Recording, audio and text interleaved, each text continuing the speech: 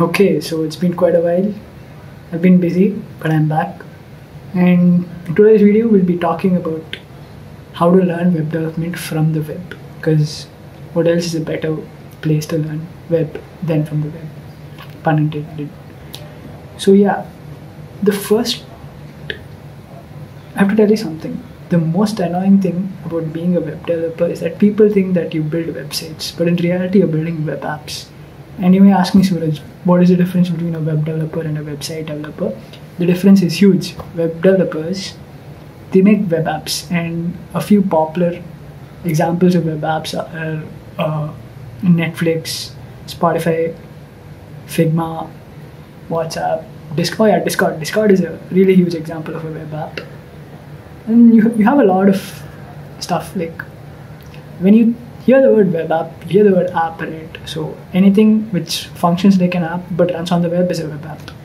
While a website is all the dumb other stuff, like those stupid landing pages or those stupid portfolio pages, and even Wikipedia is a website. Like basic stuff, like it's not so exciting. We can't really do much except get information in a website. So forgetting about all that, let's get in. So how do you become a web developer? So when you're building web apps, there are two different things that you'll be working on: the front end and then the back end. So for front end, like obviously you have to know HTML and CSS. And here's a great course link.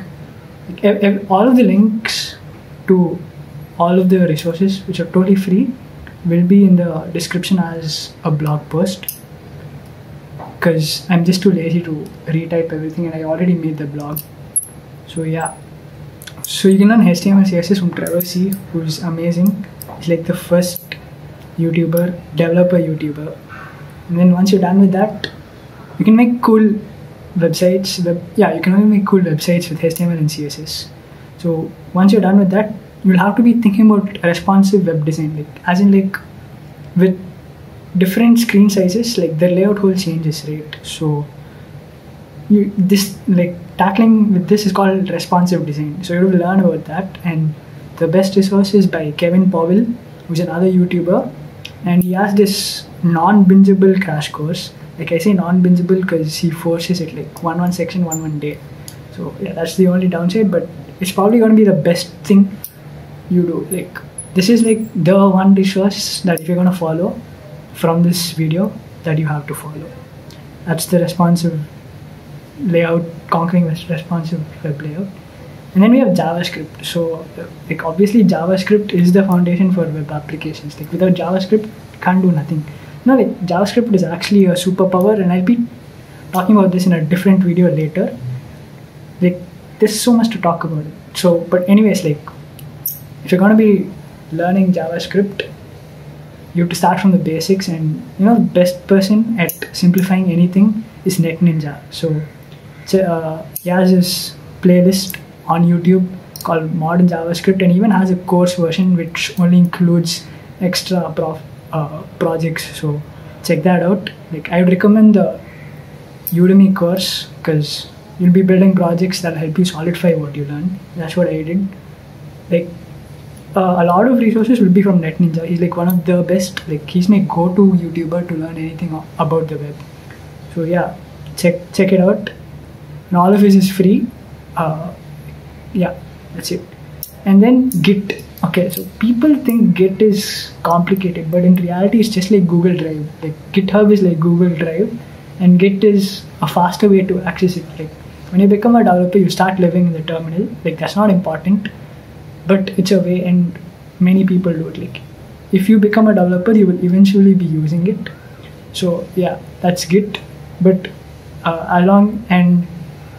to learn Git, there's a really cool video by JWT Simplified. His name is Kyle Cook, and he's amazing. Like he's almost as good at simplifying stuff as NetNinja. Actually, he's even better because he does it all short and sweet. While NetNinja, he takes his time. He makes huge playlists on everything. And after that, it's time to go back into the backend. So backend, when you hear the word backend, you'll be thinking complex stuff, but in reality, you're just building an access point for data. Like it's also called an API. So like talking about the APIs is going to be a really long video, and we have time deadlines for this video too. So yeah, check out NetNinja's playlist on YouTube. Link of course in the blog post in the description. And then once you're done with building APIs, you want to take care of authorization and authentication. Okay, now this is a misconception among a lot of people that authorization is pretty much the same thing as authentication, but no, it's not.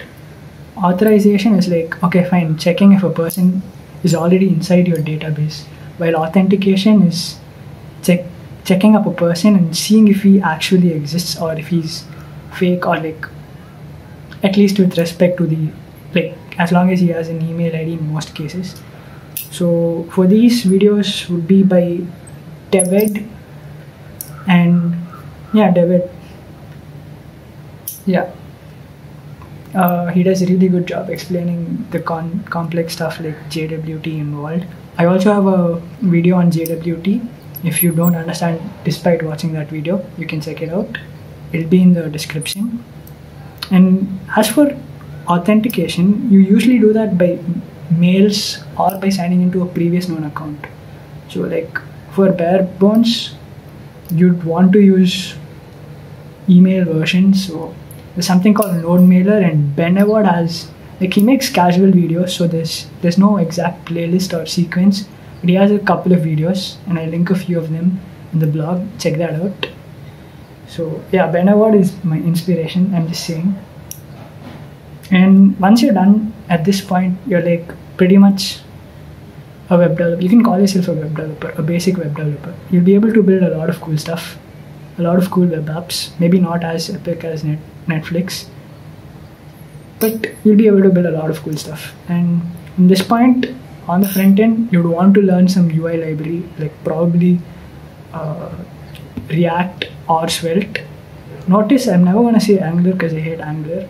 I don't know why, but if you like Angular, feel free to learn that. So if you're going by the React way, which I would recommend, because like React is a huge ecosystem, and like once you learn React, like you pretty much know everything else. So it's like the foundation of UI libraries, I guess. I'm not sure.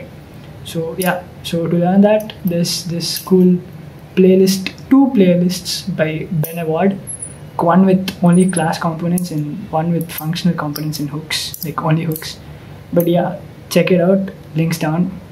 And then we have GraphQL. So GraphQL is kind of like using SQL to directly make an API. So like at this point, you'll probably be knowing a lot about REST APIs, because if you don't, you won't be able to build backend. And if you don't know what an API is, you should go back to the basics and do the Node.js course by Node.js thing by NetNinja, the REST API thing. Yeah, so like you don't need to know GraphQL. Like personally, even I don't really know GraphQL. I've used it a very few times, but I don't really know it. You don't really need to know GraphQL to become a web developer. It just makes your life easier. That's it. Pretty much like everything else, like React, every advanced stuff. And then at this point, you'll want to be able to build complex apps that run on the cloud. So like AWS, GCP and all that stuff. So if you want to do that, you should look into the microservices architecture, which has a lot of foundations. But then the problem is you don't have a lot of really good free resources. And like the best resource, this one's paid, but it's on Udemy, called Microservices with React and Node. So it's actually really worth it. That's what I'm currently doing right now. It's amazing. You learn a lot of cool stuff like Docker, Next.js, Redis and all. A lot of amazing stuff. Like it's, I think 60 hours course, but it's like probably gonna be the thing that'll make me a pro developer. Like I should be able to even go to Google and be like, give me a job, I'm kick-ass. Just kidding.